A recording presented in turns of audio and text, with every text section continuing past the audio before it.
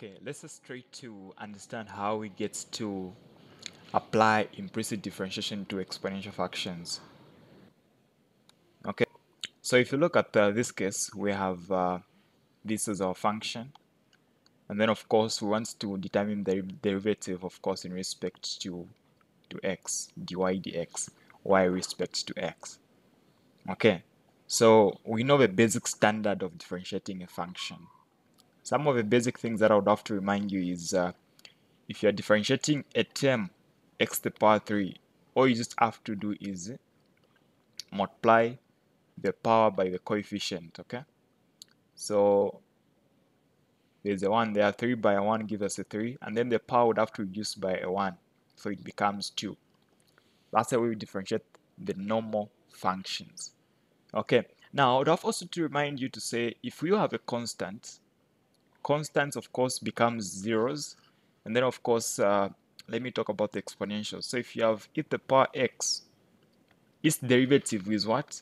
Multiply the original function by the derivative of a power. So you agree with me that the derivative of x is 1, so the derivative remains the same. Now the moment I put, let's say, let me put 2x.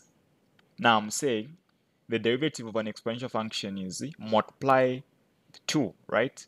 So multiply the derivative of a power to the original function. So the derivative of 2x is 2, so we have 2e to the power 2x.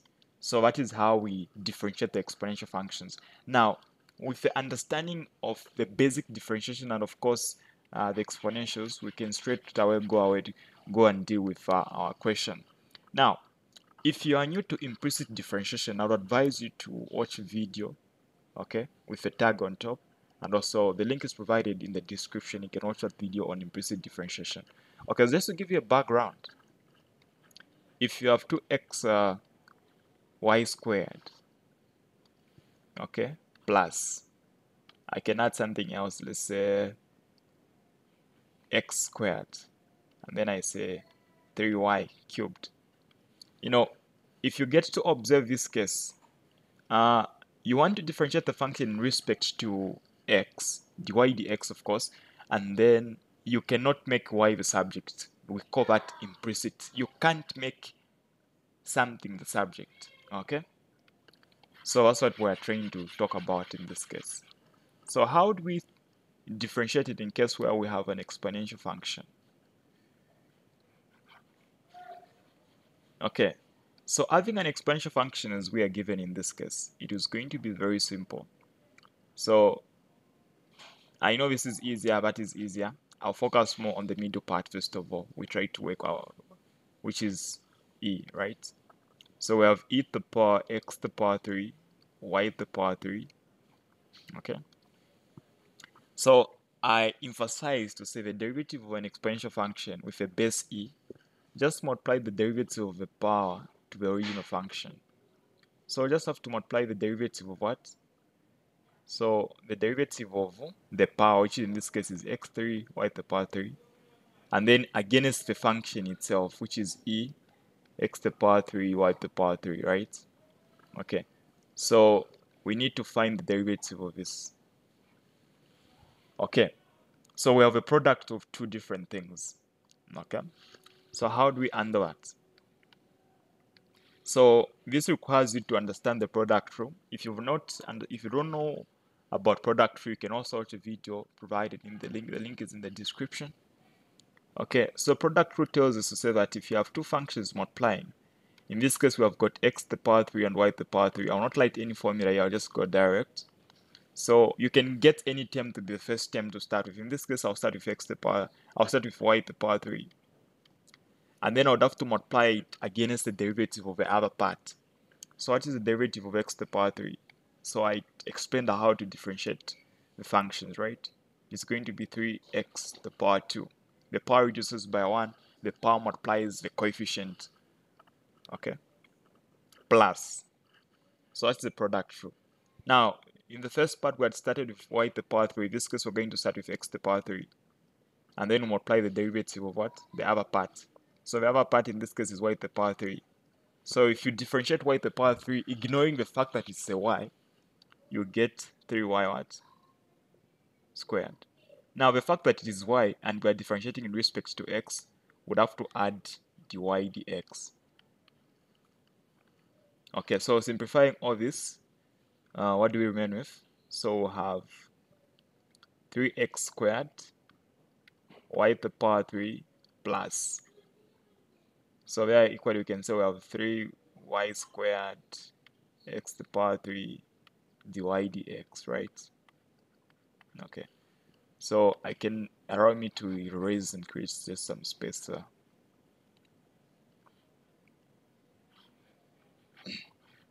Okay, at this point where we are, we've determined derivative of this guy, which is our power, right?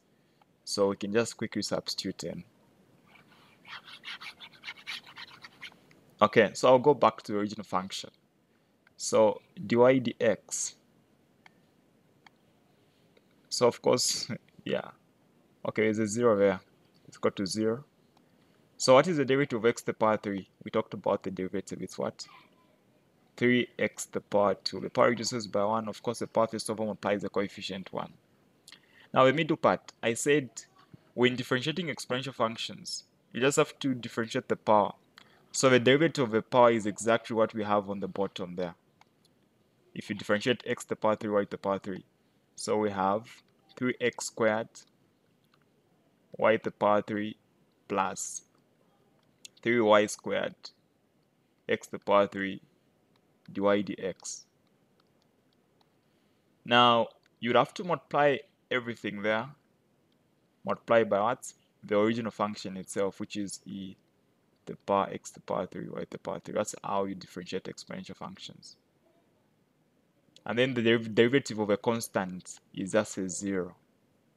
Okay, ultimately, this is what remains. Now, whenever we're dealing with implicit differentiation, after you perform the differentiation, you would have to make dy dx to be the subject of the function or expression that you get to have.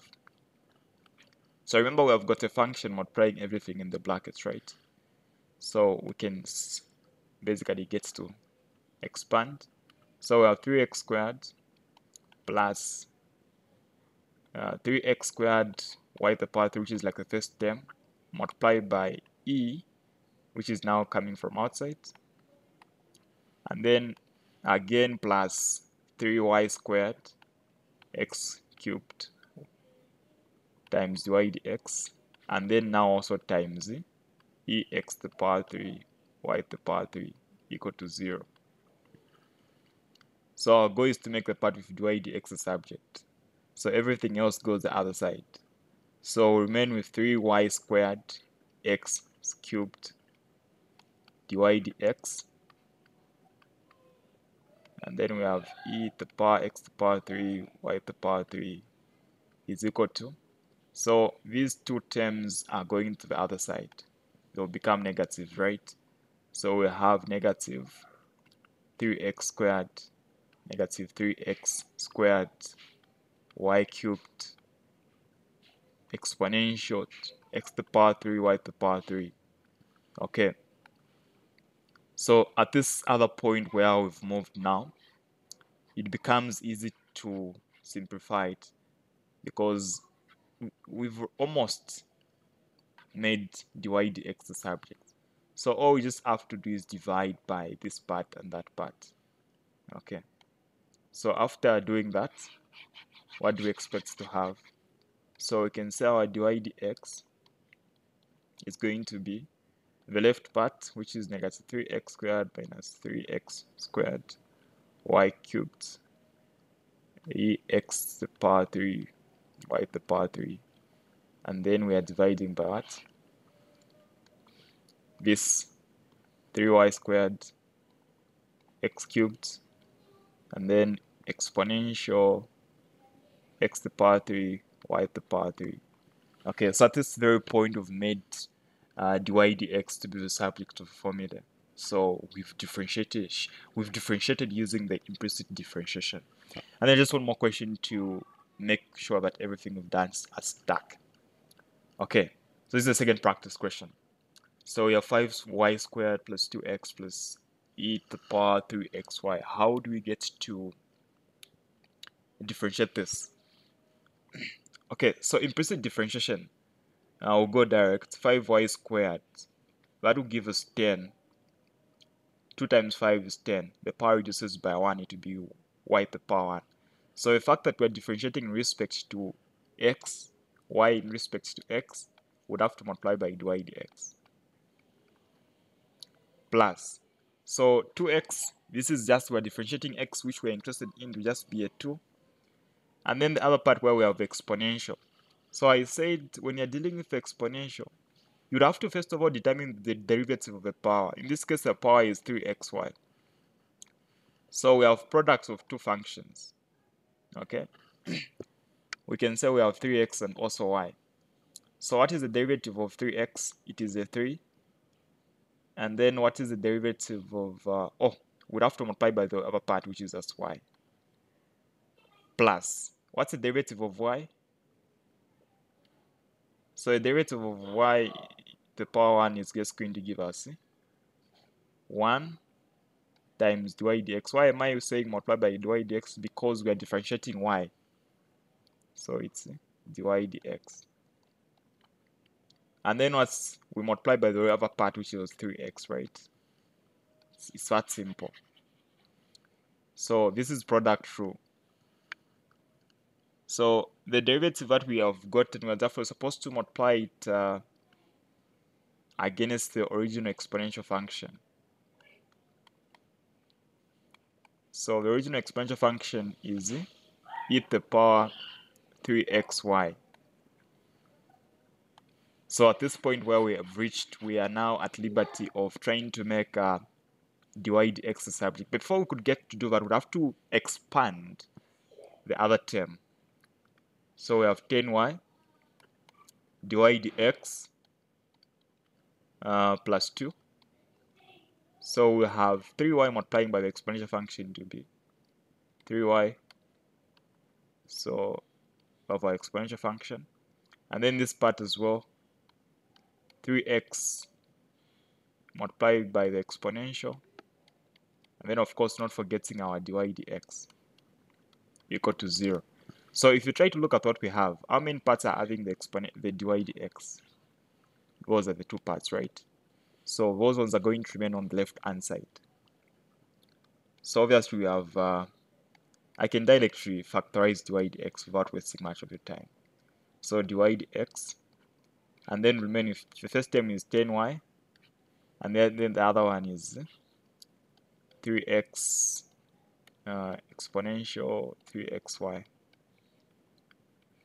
equal to, what is going the other side of just these two terms. So I have minus 2 minus 3y e 3x to the power y, or e to the power 3xy. So at the point where we've reached, we can just divide both sides. So ultimately we're just going to remain with 10y plus 3x e to the power 3xy.